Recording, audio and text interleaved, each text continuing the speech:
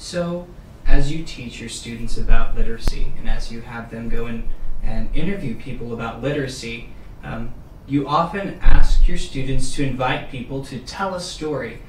What do you feel is the significance of personal narratives in regards to literacy? Yeah, well, a personal narrative is sometimes the most natural way or genre for communicating, right?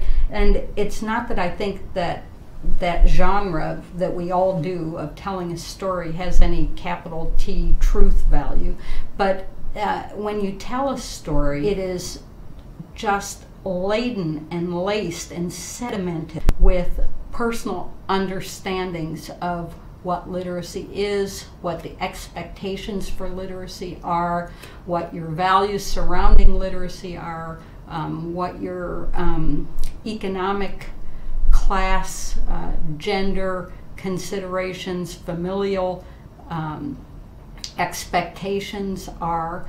All these things are layered into stories. They're just there. They're part of the fabric of a story.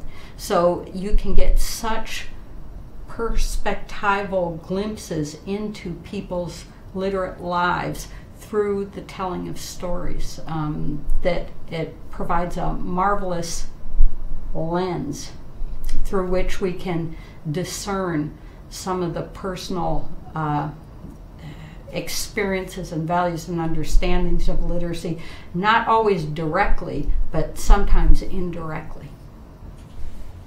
So what